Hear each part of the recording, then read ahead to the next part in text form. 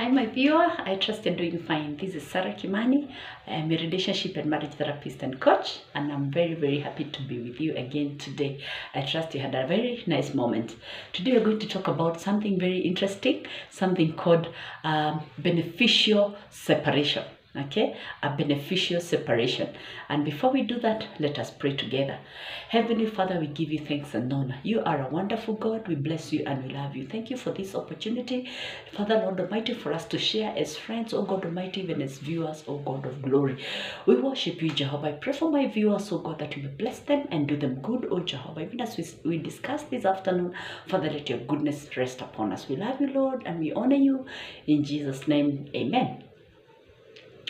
So my viewer, what I want us to talk today about is this something called constructive or a beneficial separation.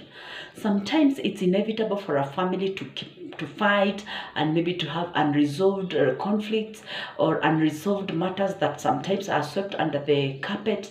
But what you're saying is that instead of rushing to divorce courts because of unresolved conflicts, it is better to just look back and think and remember that God does not hate separation, God hates divorce.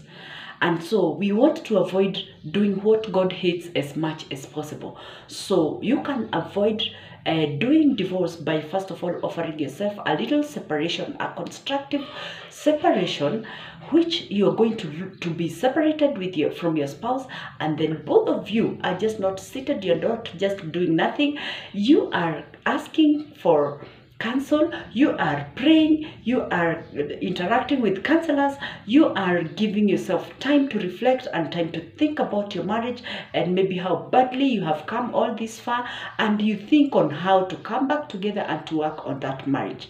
That's what you're talking about. That is a constructive and a beneficial separation, because sometimes when you're together there is physical violence, which is not good for anybody, and sometimes there is emotional violence, and it's all bad over there. And instead of maybe seeing things that have been happening lately where couples are fighting, they're killing each other, it's better to just separate yourself a bit from your spouse and you seek counseling. First of all, don't just rush to divorce court.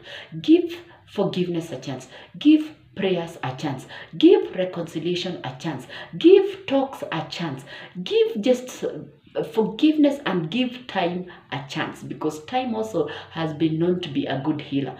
And then after that, you'll find yourself coming back together, and you can seek for separation, you can seek for counseling while you're alone, and maybe another counselor is seeing your spouse and helping you to walk through it. So what you're saying is that think about it.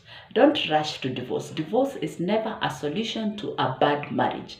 Divorce is not a solution. And you find that some people have been separated and they have come back together and they have continued with their lives. Again, don't take the longest time in your separation. It is just meant to make you come back again and to reflect afresh and to come and to proceed from where you had left. Okay, God bless you so much. Please stay married, and remember very well that God hates divorce. He does not hate separation, especially a beneficial separation. Okay, God bless you so much, and try as much as possible to stay married. All right, God bless you so much, and I will see you soon.